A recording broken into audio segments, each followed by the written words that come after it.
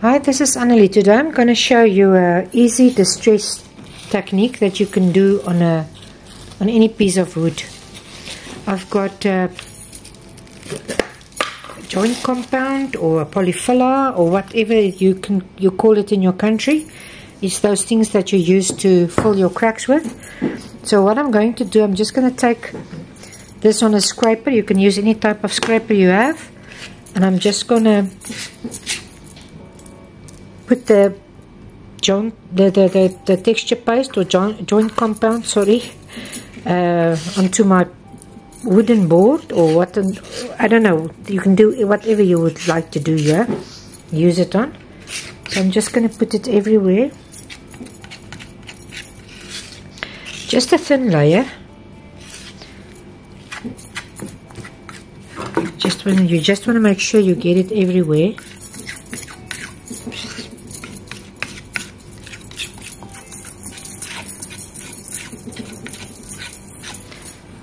And then you're just going to take your scraper and scrape some off.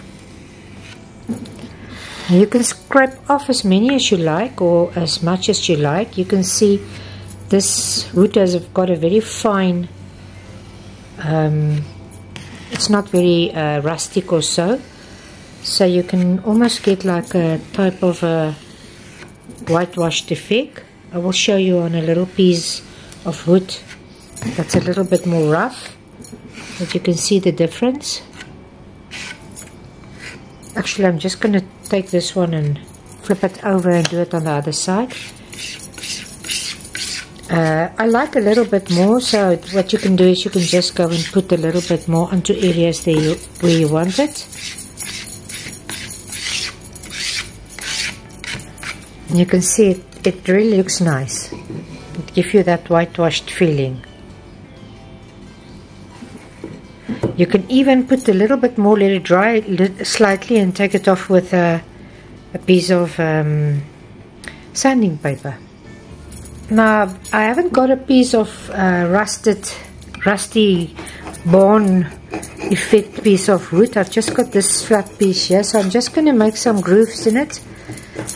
You just go along with the grain, and hopefully I can show you the process there. So I just want to rough it up a little bit.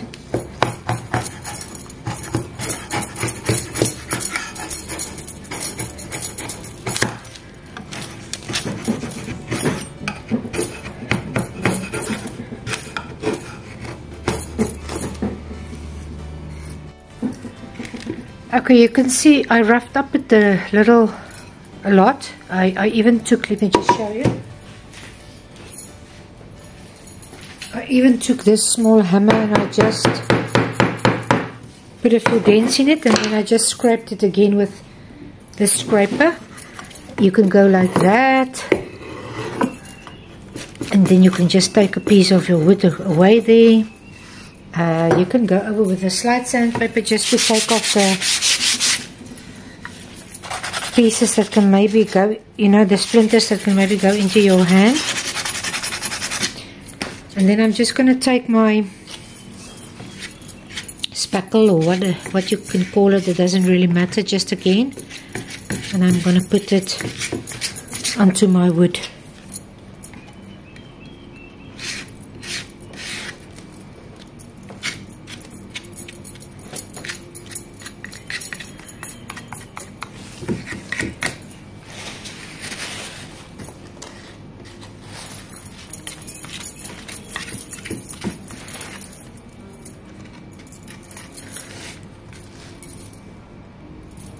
And then you can just scrape off as much as you like.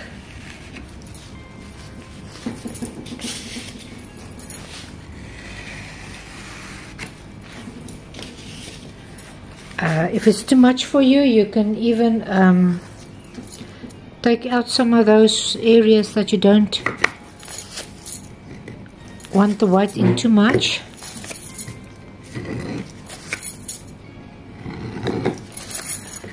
And then you can just take off as many as you want.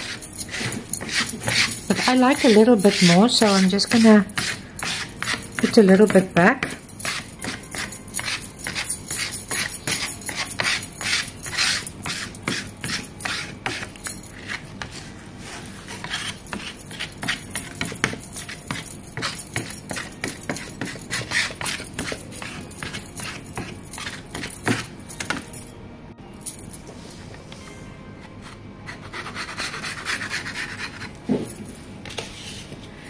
What also looks nice is if you can maybe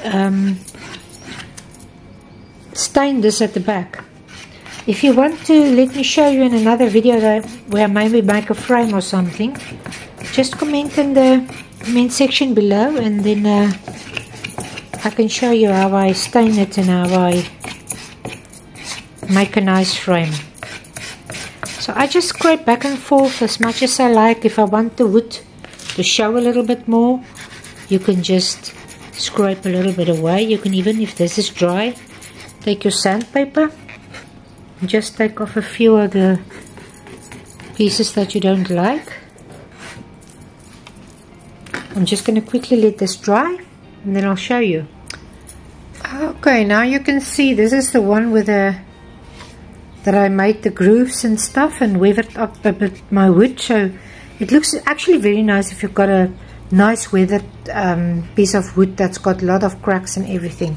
You can see, I think there was water now because I wiped it off with a wet wipe. You can see you almost get a whitewash effect on this side, and then there you get this more weathered look. So I hope you enjoyed it, and as I said, if you want to see something in the comments, just drop me a comment if you want to see something else. And yeah, you can make nice stuff with these things. You can even decoupage on top of this. You can paint on top of this. There's a lot of things that you can do. So you must have a lovely day, and I will see you next time.